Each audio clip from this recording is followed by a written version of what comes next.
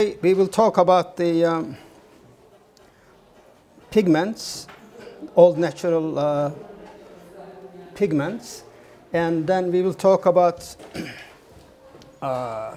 salt, which was another chemical used by the Sumerians.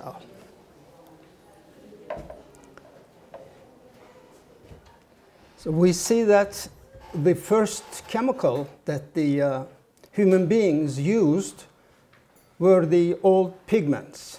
When we say pigments, they are powdered minerals. They are unorganic materials, compounds, like iron oxides, etc.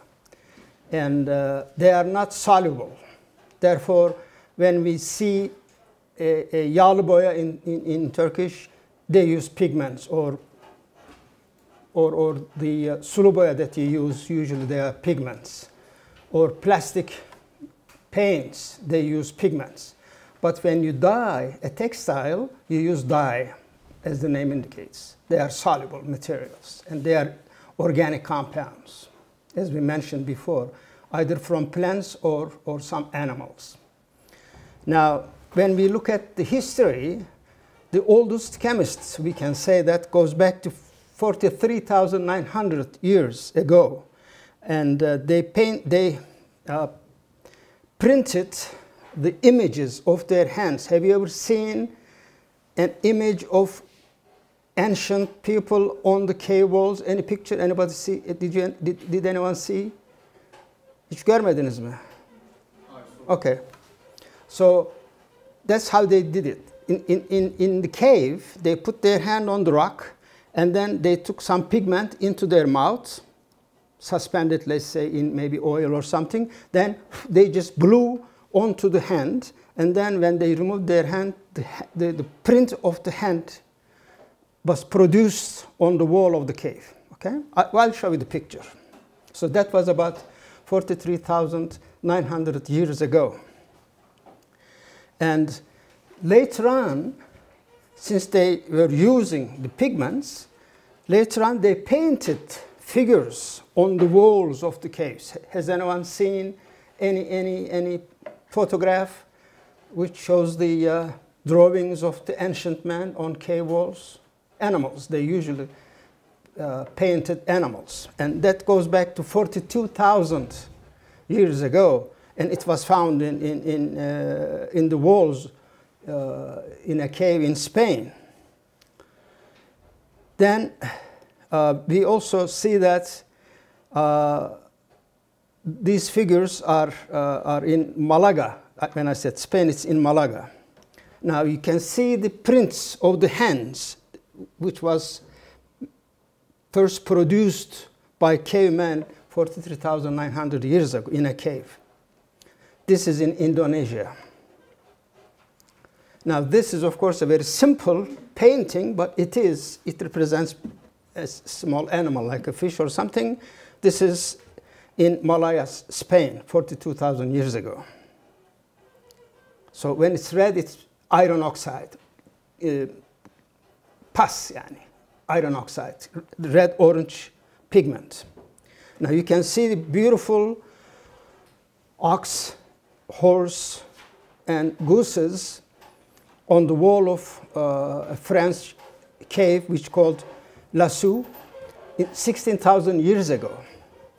I'm sure that when we give a piece of paper to the students of Middle East Technical University and say, why don't you draw some horses and some oxes on the paper, I don't think that many of them will be able to draw pictures as beautiful as this one. It's unbelievable. 16,000 years ago, look at the quality and the beauty of the paintings. Now, I said that we call pigments when we obtain a substance which is colored from the ground, from rocks. In Turkish, we call them toprak boyası. In English, it's called ochre. Toprak boyası or ochre is the cheapest pigment that you can find. I think it's around 5 lira or 10 lira per kilogram. It's so cheap because it's just powdered mineral, iron oxide. And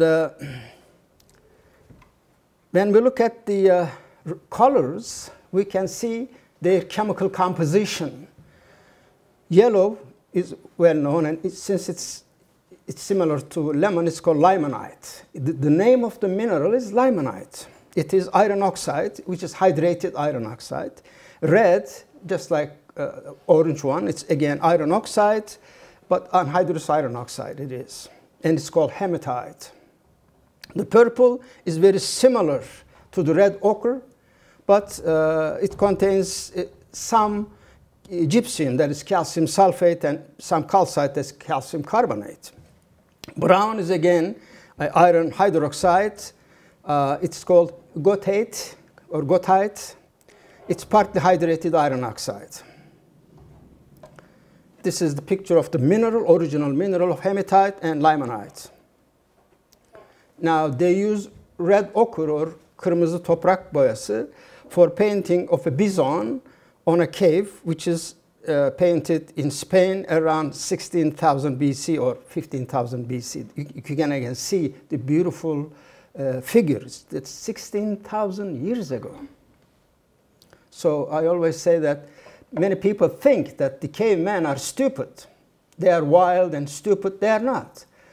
Maybe they are not as smart as we are because we have learned a lot, and that helps perhaps to develop developments in our brain. But they were not stupid. They were not like animals, because unfortunately, when we'll talk about the certain kinds of caveman later on, but when the first people realized that ancient people lived in caves, in some movies and in some cartoons, caricatures, they draw them as people with big beard and like animal and very stupid face, and they have a big stick, and then they hit the woman and then take them away from her cave to his cave to be his wife or something. But that was all imaginary. It has nothing to do with reality. You can see that if those people could paint such beautiful paintings, they were smart. And we will see the things that they discovered thousands of years ago. They were not stupid. So I can tell you that some of people think that the people maybe lived 5,000 years ago, they were all stupid. No, they were as smart as we are. If just, bring a Sumerian boy or a man to this classroom, shave them, and then put them on normal dresses, you cannot recognize they are from 5,000 years ago. So they were as smart as you are. Now, has anyone been to Italy, Parma? You know the city Parma, right, in Italy? Everybody knows or not? Parma? Yok, Parma diye bir şehir duymadık mı? Parma, well, maybe many years ago, name of Parma was very famous because there were some Turkish football players played in Parma team. It's a beautiful city. This pigment is called Parma yellow. Of course, you can find various limonites in different places. Their tone of the color is different from each other. So this is a very specific limonite. Perhaps it has some impurities. And when you walk on the streets of Parma, you can see many houses and many government buildings painted yellow. It's called Parma yellow. As I said, salt was also used thousands of years ago. The reason it was discovered by cavemen, or even before perhaps, in early people, even earlier than the people who lived in caves, because we as human beings and the animals, we all need sodium chloride. Without sodium chloride, we cannot have a long life. We die very early. Animals also.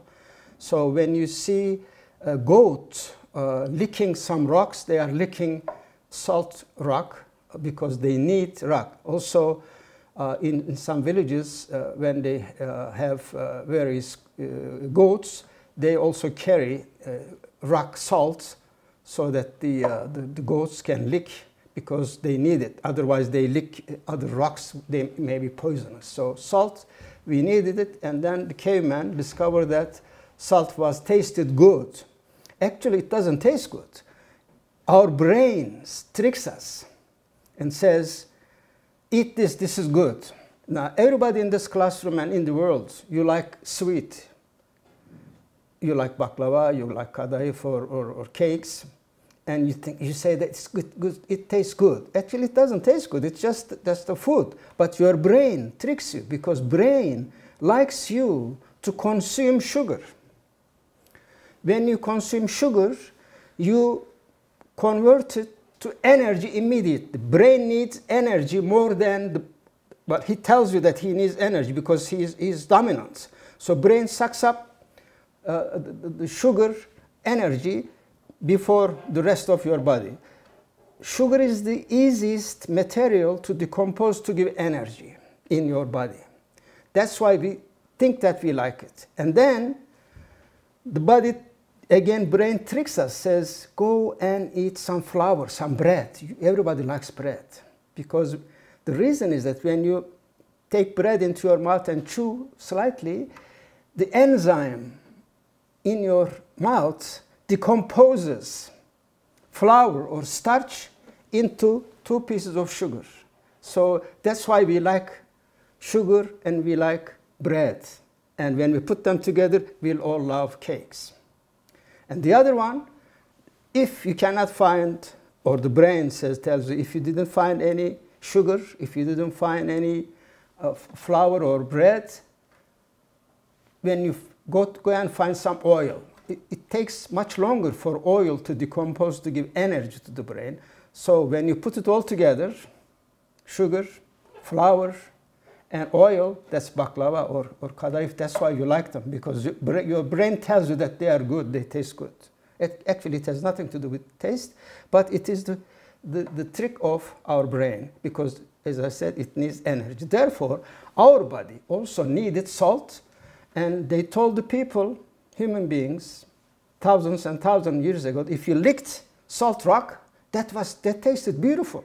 You felt comfortable because you needed salt. When you ate it, you feel relaxed and happy, okay? It doesn't mean it tastes good. It means that you need it. Okay. Now, salt was very important in history.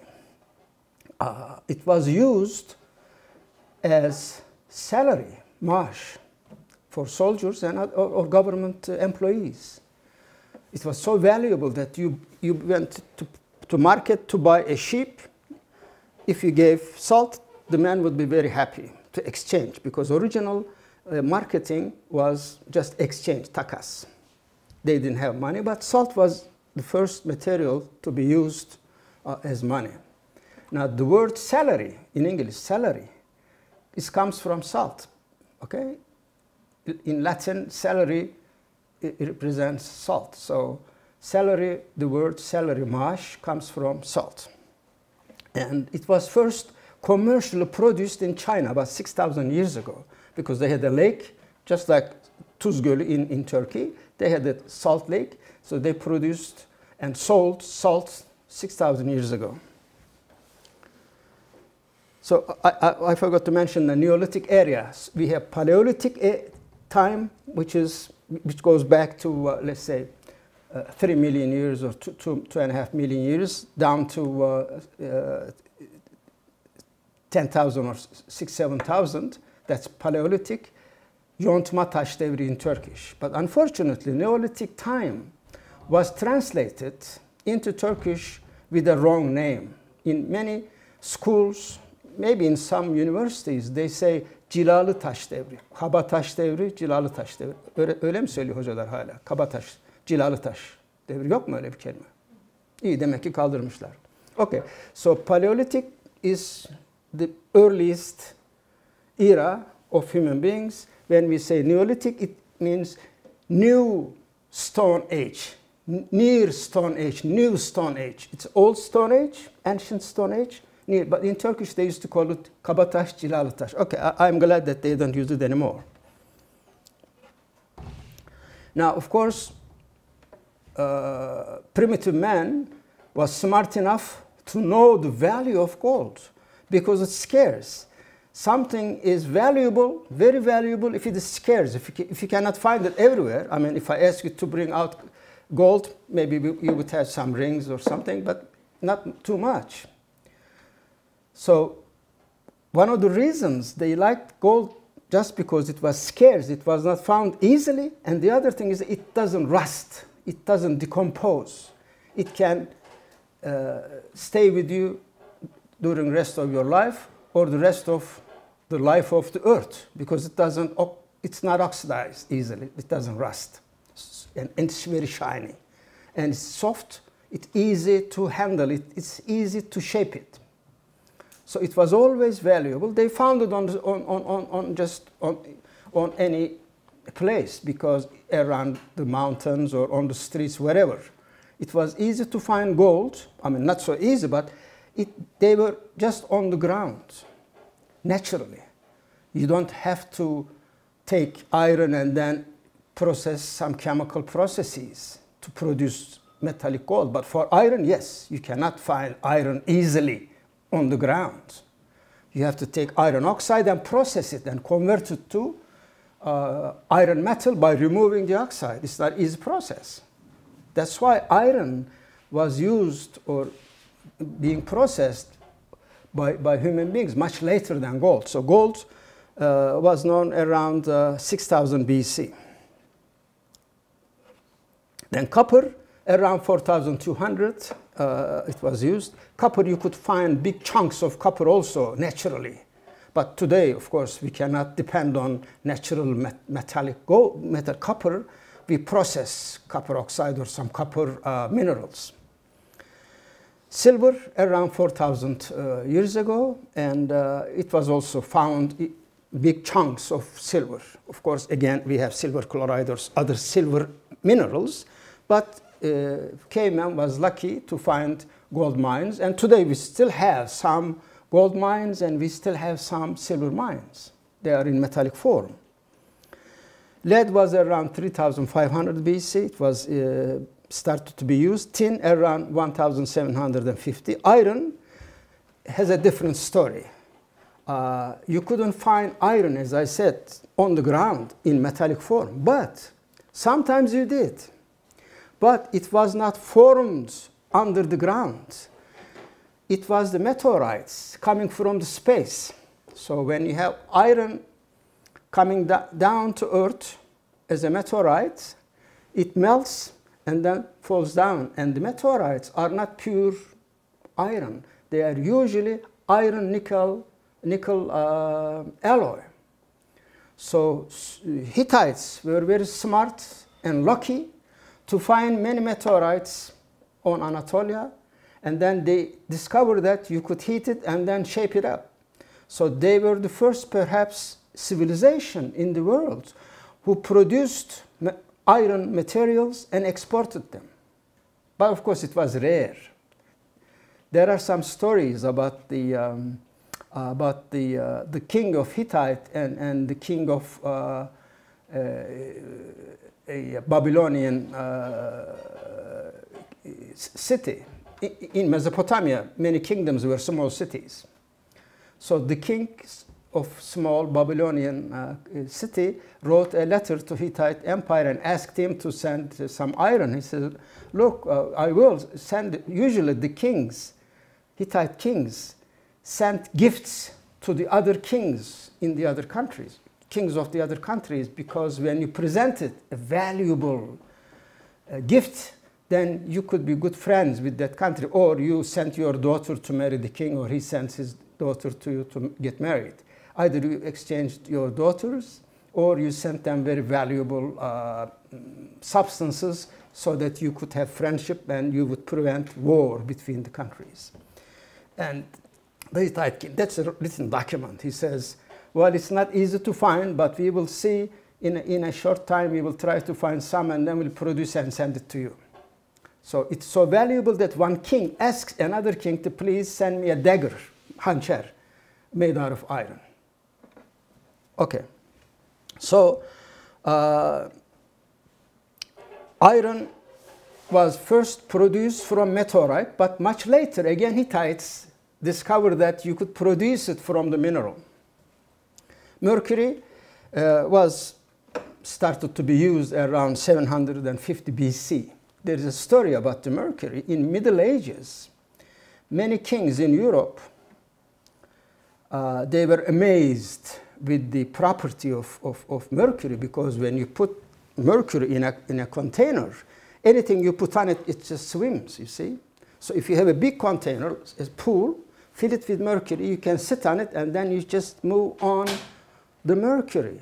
So when they accepted some ambassadors of other countries, the European kings like to sit on mercury on a pillow and just move around on the mercury. So they impressed the ambassador. When he goes back, he says, "This guy is funny.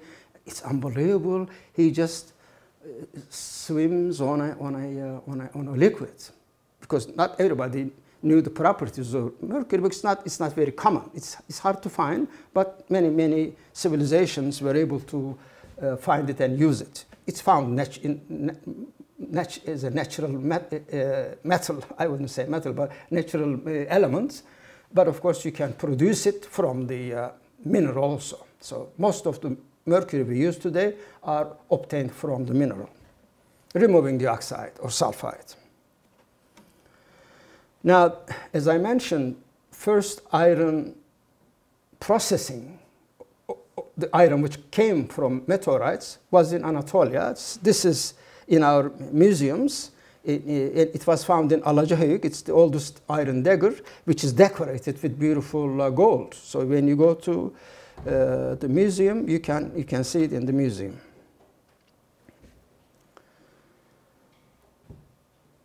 Now, there is the scientists discovered something very strange when they saw those prints and paintings on the cave walls. They noticed that next to the paintings, there were some symbols like X or circle or triangle or square or even hashtag.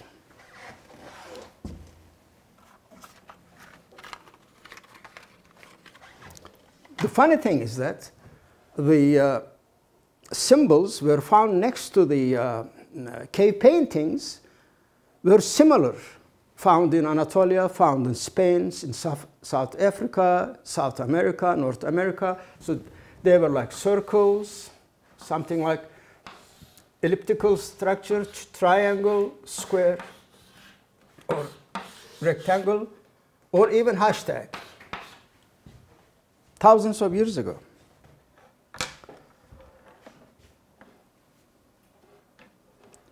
So we don't actually know when they started to speak, because first speech, definitely, I mean, we think, but I am very sure, everybody is almost sure that you communicated with each other by hands and by mouth or by action. Everywhere in the world, when you say when you do like this, that means come over here, come with me, come next to me, like this. When you say this, don't come, stop, you see. That's everywhere in the world, similar actions, you see. When you go like this, you mean you want to eat, or when you say like this, you want to drink. So this is international. It's a natural action everywhere in the world. So, but when we saw these symbols, or sometimes they're called doodles, people think that, scientists think that somehow they communicated with these symbols. You can see in different parts of the country, North America, South America, Europe, Africa, India, Indonesia, Australia, everywhere, many of them were similar. It's very strange. Görebiliyor musunuz bilmiyorum ama paralellik görülebiliyor mu oradan? Mesela bak çok bozuk çıktı ya maalesef. Elips şeklinde burası. Burası dikdörtgen. Burası çarpı. Bak hashtag burada. Başka yerde de hashtag olması lazım. Bak hashtag burada. Bambaşka yerler. Çok ilginç bir şey. Okay. So the paintings also helped us to discover something, but we don't still know the secret of these symbols. The scientists just make a scenario, and probably it's true, but if we didn't have the wall paintings, probably we wouldn't notice them. So wall paintings helped us to understand that the cavemen, they were not stupid, they were smart, and they discovered many things that we never expected them to do.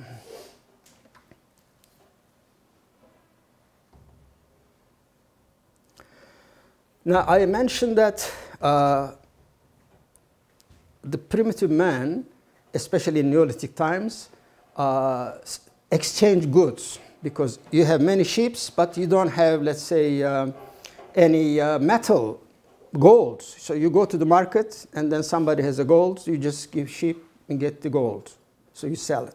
Selling, but as I said before, money. So you exchange sheep with chicken or other animals, or maybe barley or wheat, or just bread, whatever. So you just exchange, takas. But of course, after a while, normally you just exchange goods personally. But then, if you produce lots of wheat or barley, it's much more than you can eat.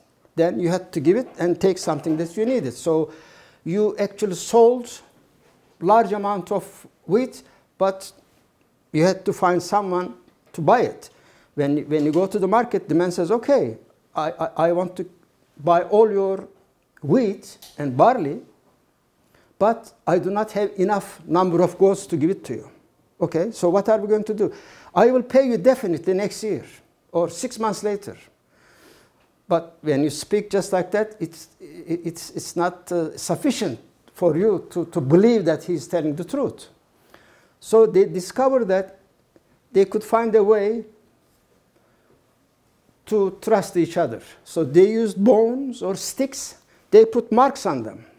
For instance, if you owe me 50 goats, then you made 50 marks. And you exchanged the same piece of wood. So you break it into two. When you get together, you put the sticks together. That means it's true. Senet gibi. Okay? So when the exchange or shopping grew, you had to keep the record of the sales or exchanges. Mutlaka bir kayda geçirmek gerekiyor. Çünkü adam sahtekar her zaman var. Bugün de var, bugün de var. Doğal yani. Tabii eskiden daha da fazla olabilir. Hoş bugünküler de az değil ya. Okay. So they discovered that they could keep the track or the record of the exchanges. Now, this is called Ashanga bone, and it is the oldest written record of numbers. Goes back 20,000 years.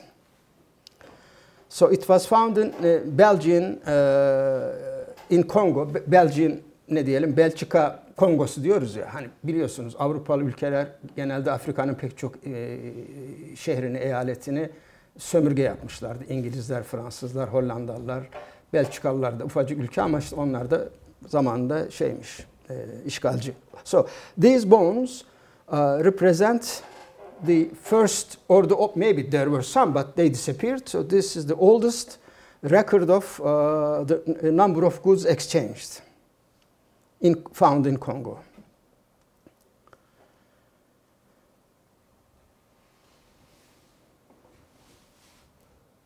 Now, of course, this method was sufficient for many years. But later on, they said, we have to find something else.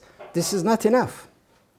And this problem arose in the temples, the problem of the priests, and also in the palace of the kings. There were kings, they were very rich. The temples, they were very rich because the priests in temples actually cheated the people. They said, if you donate us some chicken or some goat, we will tell God that you gave the chicken and the goat to him. He will be very happy and you will go to Jannat. So they always tricked and lied to the people to receive goods from people who believed that God would save them and God would send them to heaven. So they were very rich. They had big treasure. During all history, church, kilise, papa, he is the richest man in the world perhaps.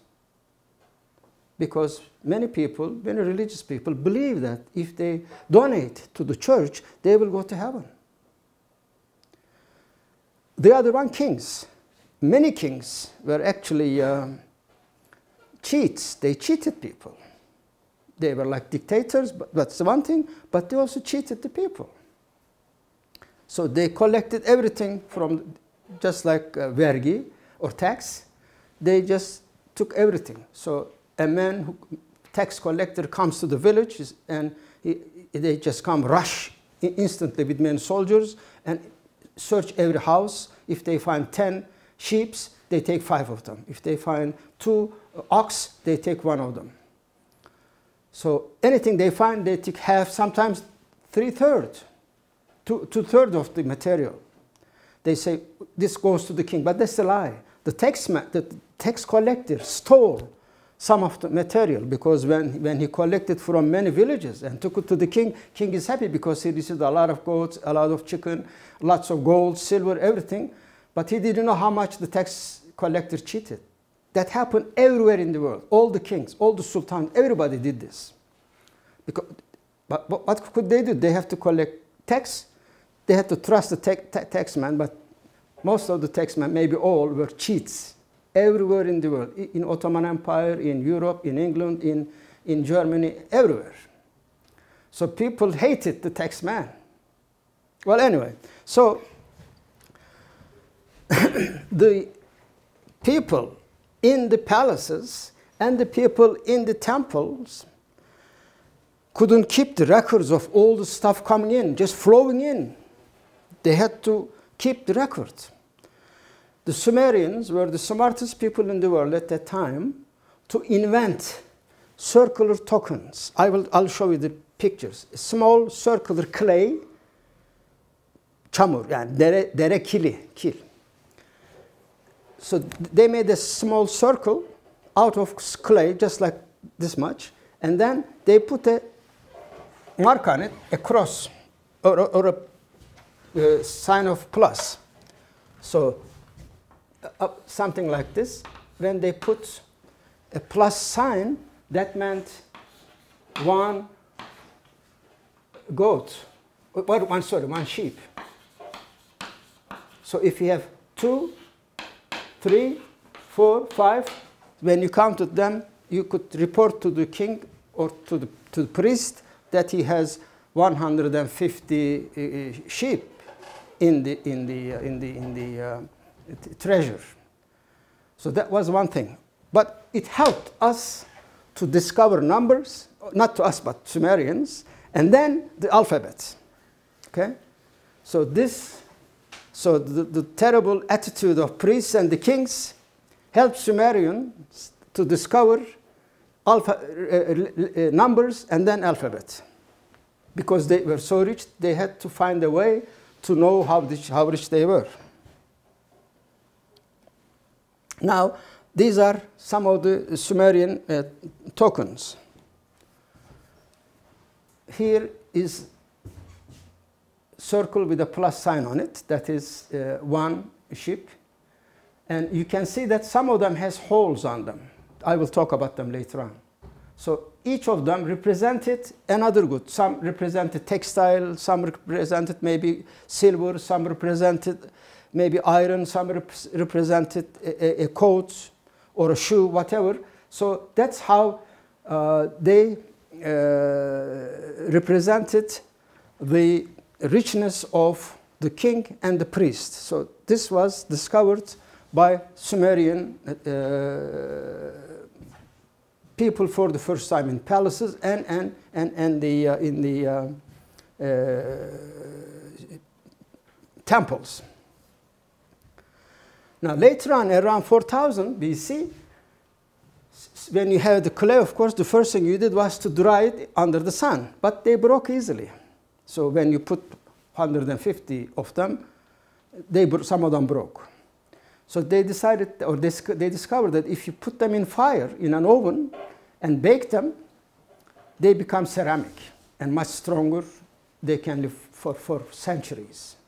So Sumerians were the first people in the world who discovered these tokens and then to convert these clay tokens, dried clay tokens, into ceramic.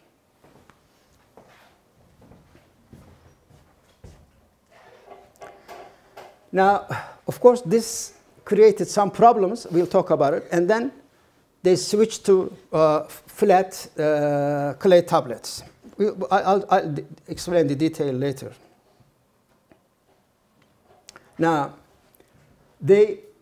I showed you the small holes in the previous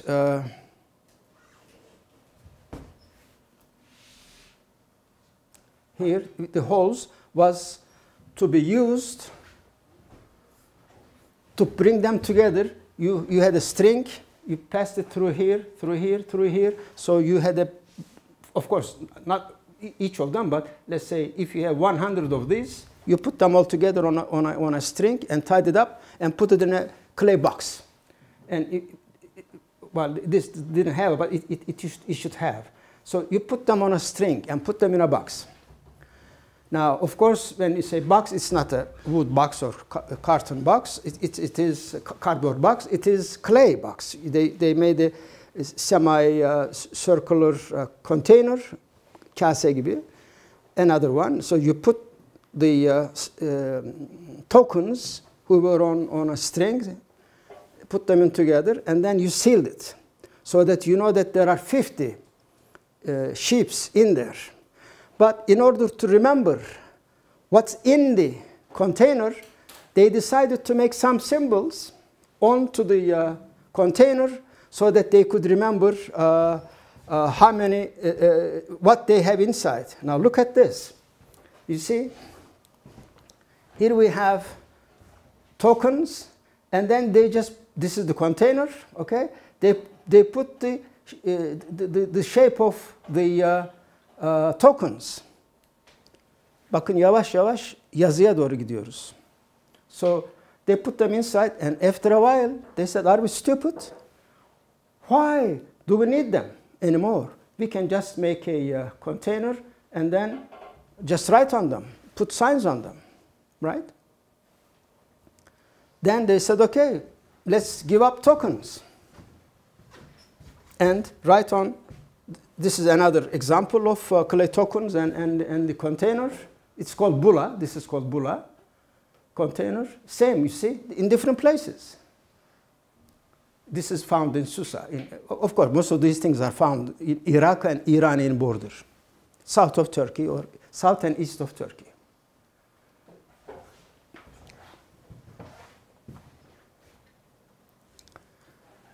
Then they said, why do we need a circular container to write on? Let's make it flat. See, of course, I don't know. Maybe it took 50 years, maybe 100, maybe 200. We don't know exactly. But probably it was not that long. But somehow somebody decided that if you made a flat clay tablet and write on it, it would be much easier and it would take much less place in the treasure of the king or the temple. So this is the first time that they switched to a flat clay. Kil tablet nedir biliyor mu herkes? Kil tablet biliyoruz.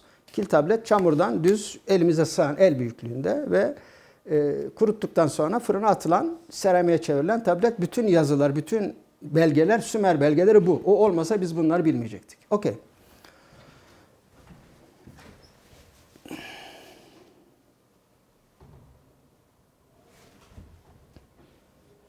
Bir ara vereceğiz. İşte saat kaç şimdi? 9:30 mu oluyor? 10:30, pardon 10:30. 11'e doğru çeyrek kala bir ara veririz. Bir 15 dakika ara. Sonra ondan sonra bir ders daha yapıp bırakacağız. 3'e bölmüyoruz yani. Pardon.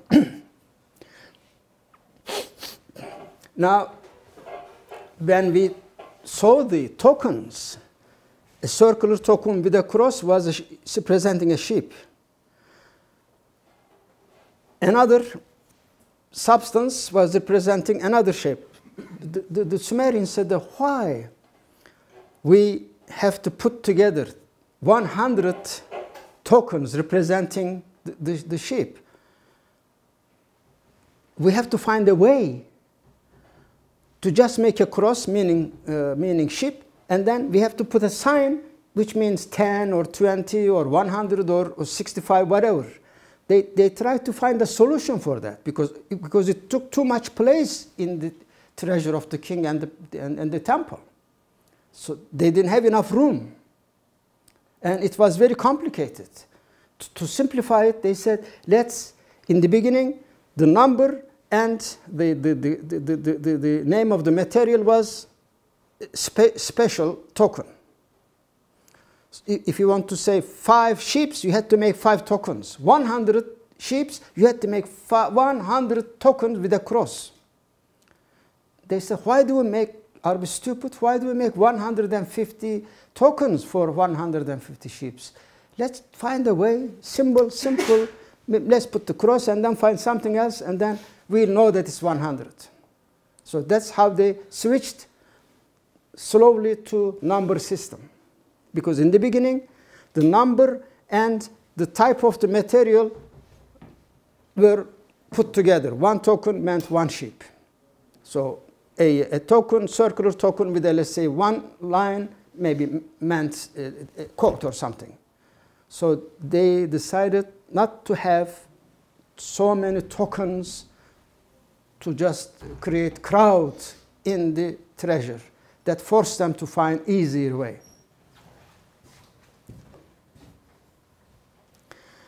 Then they invented numbers about 5,000 years ago. Now, the caveman, how would they talk about the animals? Now, you came to the bazaar, and you have a sheep. You want to buy chickens. What do? You say to the man, I give you 1 sheep, just by, I don't know how they spoke, or probably they spoke. You give me 5 chickens. But before they speak, they showed it by sign. 5 chickens. Man said, 3. No, 5. 4. Pazarlık yapıyorlar. İşaretle, başka çare yok. Ve bu yavaş yavaş el sayılara doğru gidiyor. Roman rakamlarını hatırlıyor musunuz? Bu kaç? 1. Bu kaç? 2.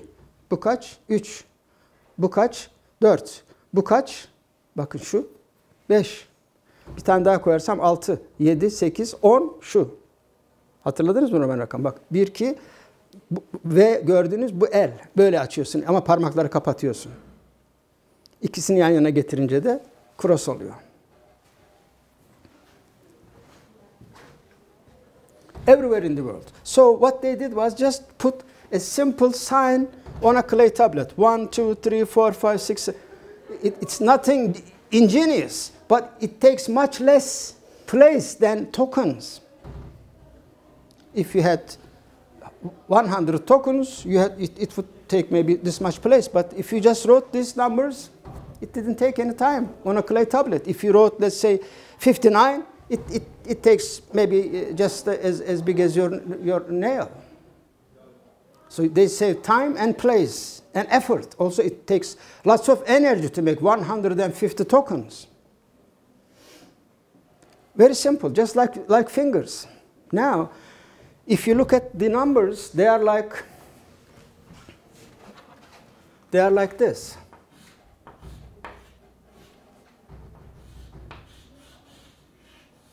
In Turkish, they call it çivi yazısı, but in English, it's cuneiform.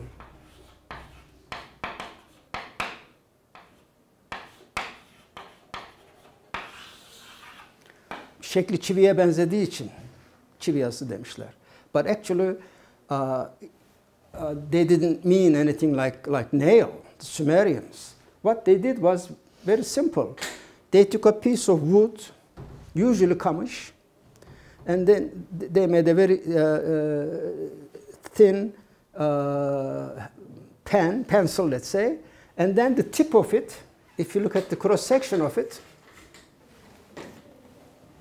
it's like a triangle.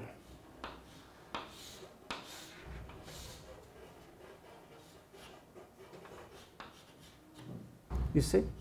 Now you have a triangle here. This is your pen. This is called stylus.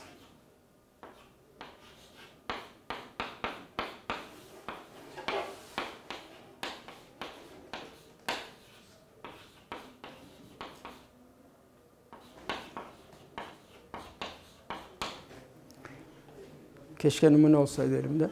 Now, if you have a triangle here, if you just put it directly, you obtain something like this. But usually they didn't do that. They just put this side on it and then slightly just lowered it. Then you receive this structure. So just the triangle, they could make all the shapes. But the reason why they switched to this is that when you try to draw a circle on a clay tablet, let's say this is a clay tablet. If you want to draw a circle, if you want to draw an elliptical structure, it's very difficult. How are you going to make a small circle? Maybe as big as this. You cannot do it. It will be messed up. So they decided to use something simple, and that's how they discovered the numbers. They said, very simple. I mean, you can ask the most stupid person in the world, and if you say this is 1 and this is 10, can you write the others? He can. Easily, he can do it. You don't have to be ingenious. Just write them together to save place, to save time. This was very simple. You just pressed on a clay tablet. That's it. But of course, you don't, in order to 59, you don't make 59 signs, see? Because they invented 10, just like the eye of a person. So if you have 2 eyes, 3 eyes, 50, you can go up to anywhere you want. Then, of course, they had a symbol for 100, for 1,000, etc. We'll see them. Bazen televizyonlarda böyle kil tablete yazan insanlar falan gözüküyor. Hiç öyle bir rastladınız mı? Kil tablete yazan İstanbul'dan biri var, yazar. Görmediniz mi? Bulursam size ben bir video göndereyim. Yani şu anda zevk için yazanlar var. Okay. Now look at the Egyptian numbers, the same. Just like everything comes from the fingers. You see 1, 2, 3, 4, 5. Exactly. They were separate from each other, but the mentality, the brain of people worked the same way. So they had very similar approach. See, I mentioned you the Roman numerals. Brahmi, Hindu, Arabic, medieval, they were all similar. Simple symbols. Maya numerals, you see, şeylere benziyor, bahriyerlerin rütbesine benziyor. But the idea is the same. You have some signs which represents the numbers. Now, after they discovered that clay tablet was very suitable, and then you can see the exact sign of the stylus, you see. They said, why don't we go further and put together the number and the object. So this is the first and the oldest clay tablet found in Hasaka, Al-Hasaka, Uruk again in Mesopotamia. Probably we think that it's 10 sheep. En eskisi bu.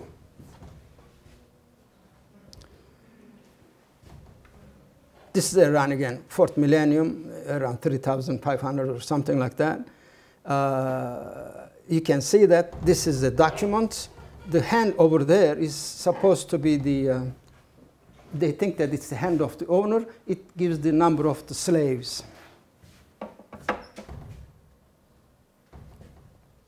This is found again in Kish.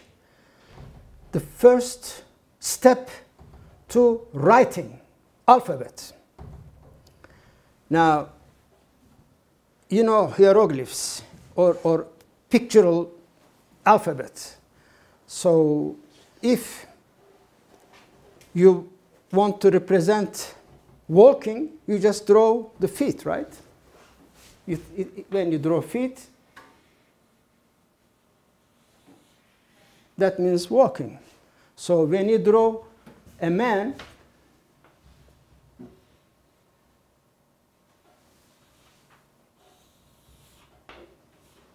he is probably man, but if you put something here, this is water. Dere böyle böyle akıyor ya.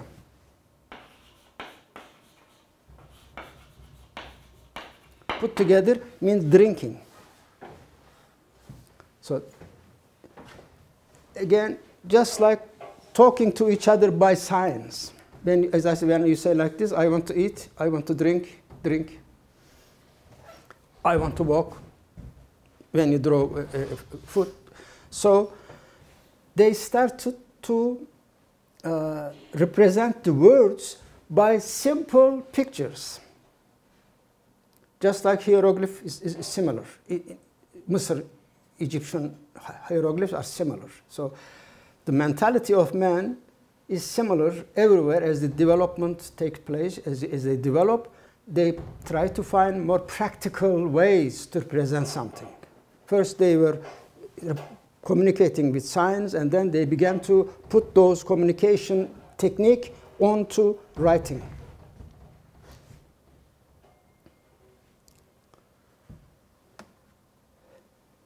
Now, the cuneiform, we say çivi yazısı, of course, developed in centuries. Now, as you can see, it was very simple. They had first the pictures. You see the man face, fish, etc. And then, after a while, this is always sun or star. So in some cases, star, but many cases it is sun or star. You can see that they are using simple signs because you cannot draw circles or ellipse, just lines. They prefer to use lines because it's easier to write on a soft clay. Yani bir gözünüzün önüne getirin, kilin üzerine yuvarlak çizseniz ya da elips çizseniz parçalanır. O kadar küçük kalem yok yani. Çünkü bunlar bu kadarcık yere yazıyorlar. Buraya belki 10 sayfa yazı sığdırıyorlar. Çok küçük yazıyorlar. Okay, so Babylonian time, Assyrian time, but this is early Babylonian. This is Sumerian. Now, first they had the pictures like this. Look at the man, you see head. But later on, they put it 90%, they change the angle for 90%. This is vertical, this is flat, as you can easily see. Now, this helped them to go to a much easier way of writing. You see, this is exactly this, but they don't look like each other. Look at the man. Has nothing to do with the picture of the man, you see? Totally different. This looks like a man, but this doesn't, because they did not want to spend too much time to draw different lines. They just want to press and take it out. Press, take it out. Üçgen bulursam getiririm bir daha derse. Bildiğiniz üçgeni yapıyorsunuz. Sadece çamura bastırırken ya tam basıyorsunuz ya yarım basıyorsunuz ya da keskin ucunu basıyorsunuz. Şu ucunu basarsanız başka, tamamını basarsanız başka. Burayı basıp azıcık bastırırsanız şekiller başka çıkıyor.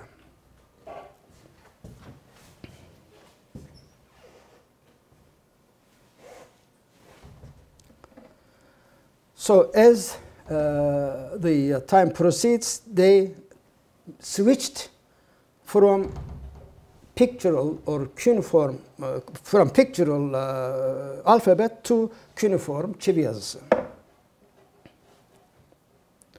Around from 3100 to 1000 BC. So it has, again, you can see it has nothing to do with the picture of man or water. It's totally changed. Even the star became heaven. Oh, the idea of God living in the sky comes from Babylonians, Sumerians. Now, sometimes we say 7 kat gök.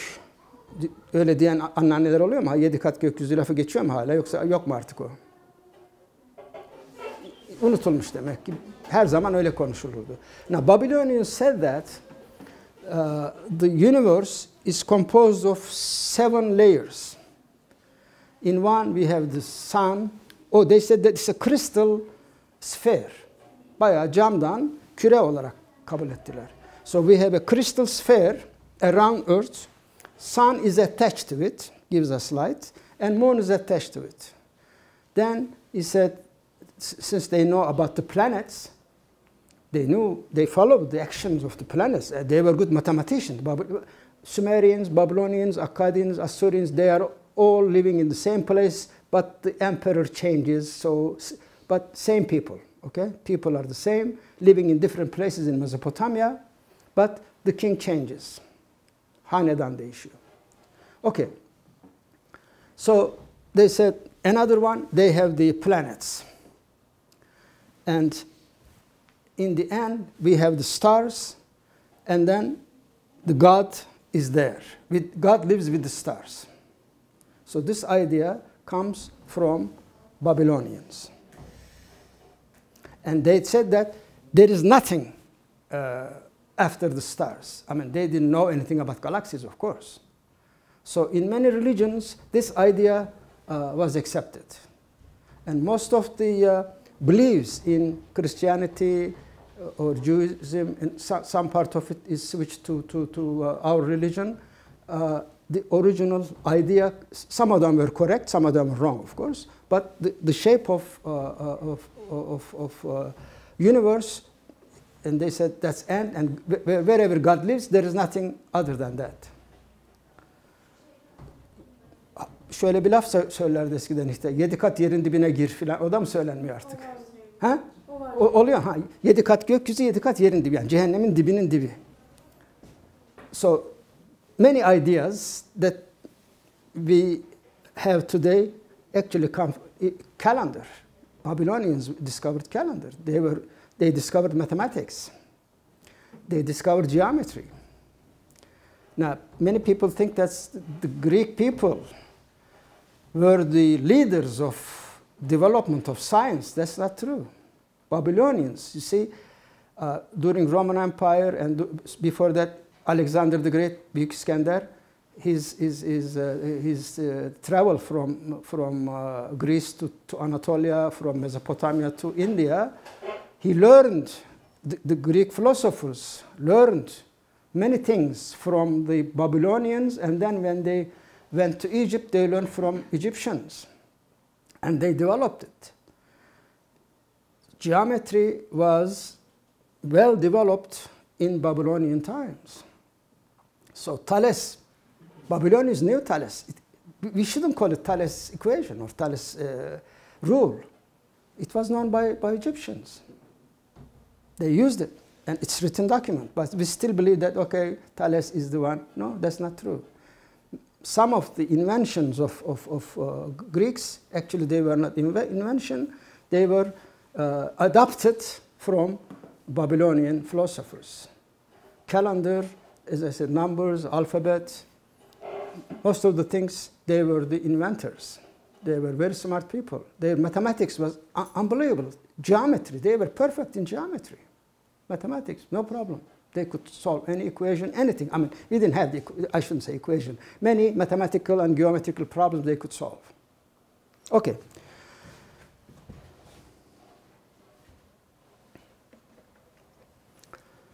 Now, you may say that, okay, we don't understand anything about this. How did we understand what this meant, what that meant, and how did we understand the language of Sumerians, Babylonians, Akkadians, Assyrians? Suriye ile Assurlar ayrı şeyler. Assyrian dediğimizde bazen karışıyor. Assyrians, ikisi karışmasın. Suriye ayrı bir yer, Assyrians ayrı. Asurlu, biz de Asurlu yazıyorduk ama karışabiliyor bazen. Assyrian İngilizce'de biraz karışır. Süryani de dedikleri, Süryani aslında Suriyeli Hristiyan değil.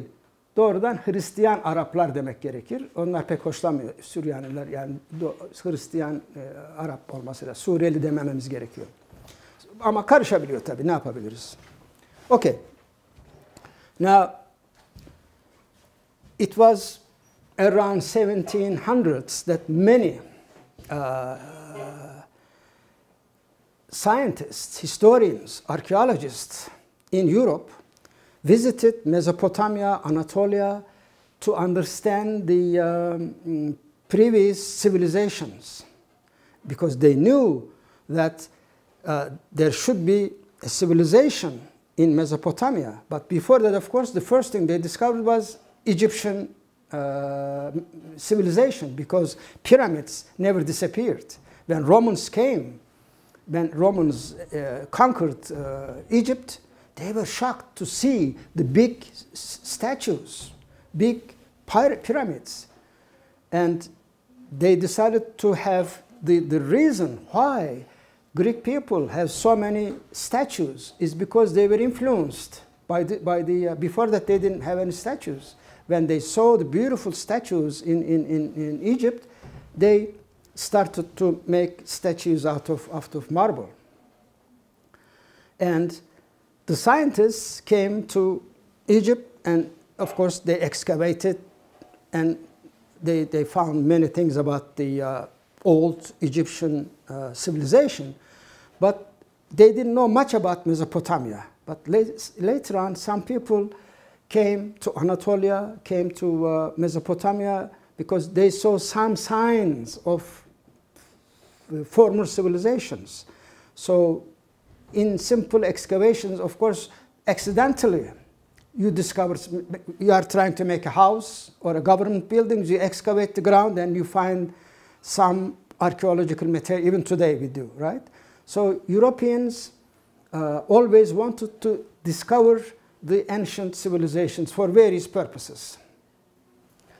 And in 1764, a German scientist came to Iran, and then he saw the mountain, and there were some human figures, and there were some writings. Very, very similar carvings are found in Turkey also. Does anyone know where, in which city? Vanlı var mı içimizde? Van'da buna çok benzer. Benzer, aynısı. 3 tane ayrı dilde yazılmış metin var. So they had, the man was surprised to see that there were 3 different writings, and there were some carvings of soldiers and kings. Now Darius the First, Persian emperor, wanted his artists to carve this carving. And then he wrote his message in old Iranian language. And then, since those people knew, the old people, scientists in Iran knew the previous languages, Elamanite and Akkad languages. So his message were written in old Iranian, Babylonian and Akkad. But of course, the scientists who came to visit to see this didn't understand anything. But he just wrote copied the scripts, the writings, and this was the first time that they copied writings. And then, after a while, they tried to. The scientists tried to understand the meaning of those symbols, and later on it's disappeared. That means çözüldü. Did you hear about the disappearance of hieroglyphs of Egypt? Rosetta Stone. Anybody heard about Rosetta Stone? Duymadık mı? Again, the scientists knew that there was a big civilization in Egypt, but there were many writings on papyrus or on rocks or on steles. They didn't understand anything. It took many years, no one understood, but somehow when Napoleon conquered Egypt, his soldiers found a big stele. Stele, büyük taş levha, yazılı levha. And they stole it and took it to Paris. It's still in Paris, in museum. Did anybody go to Paris to see a museum? Louvre Museum. Gittin mi Louvre'a? Görmedin mi? Gördüm. Ama tabi adını bilmediğin için görsen de önünden geçmişindir. Rosetta Stone. Şu boyda bir taş. So the messages of the Phora of Egypt were written in hieroglyphs, and then also in in Greek, and there was another, I forgot now. So in same text were written in 3 different languages. Sorry, not French, I'm sorry. 3 different languages of all times. It was the message of a fora. As I said, there was always a competition between the priests, the temple, and the kings and the palace, because they were both powerful and they were struggling with each other because they want to get more power, perhaps more money. And there was always some conflict between the religious leaders and the kings. So fora of Egypt had problems with the priests of the Egyptian religion. And there was a big struggle, and the country was all messed up. Several times that happened. Finally, they convinced the fora, the emperor, to sign some kind of a peace agreement with the priests of Egypt. Now, the reason the priests do not want the king to control them, because they want money directly to their temple, but to themselves, actually. They live like kings. Oh, Papa, he lives like maybe much, much better than the many presidents of the world. He is very rich. He has millions of dollars, billions of dollars of gold, because they kept collecting money since the beginning of Christianity. Well, anyway, so fora had no chance because the country was all in turbulence. He made a declaration that from now on the priests can do, I mean, I'm just making up shortly, can proceed as they did before. That's a peace treaty. So he wrote it in 3 languages so that everybody could understand. So that helped French archaeologists or French linguists to solve the hieroglyph, because Egyptians didn't know anything about it, because they were just modern people, they didn't know, but French. So this is very similar for Sumerian, but it was later than that. So, but Hittite writing and Hittite civilization, it took much, much longer, because people did not know anything in the world, that there were people living on Anatolia and they had an empire, because everything disappeared. The reason Egyptian civilization was known because they had the pyramids and the big statues. So when you excavated the pyramids, you found treasures, written documents, etc. But Hittites, they used just mud, bricks, carpage, everything disappeared there, all under the ground. So it took men. In Torah, Tevrat, they mention that about the communications of Hittite kings, but people didn't know where they lived. Also, there was communication between the fora of Egypt and Hittite kings. For instance, the Hittite king asked fora to send a doctor. I forgot the name of the Hittite emperor, but anyway, to send a doctor. He says, because my sister cannot get pregnant, she cannot have a baby, but she wants badly to have a baby. Can you send a doctor? She can help her. And the fora says, as far as I know, your sister is about 50 to 60 years old. It's impossible for her to get pregnant. But anyway, I will send you a doctor. So these kind of relations were always taking place between Babylonians, Egyptians, Hittites, and Egyptians. So these documents, of course, helped the scientists to find the unknown civilizations buried under the ground. And also Hittite writing, it has another story to solve the language of Hittites, because no one in the world knew anything about Hittite language. So always there are some accidental discoveries which helps them to decipher yani şifreyi çözmek. Decipherment.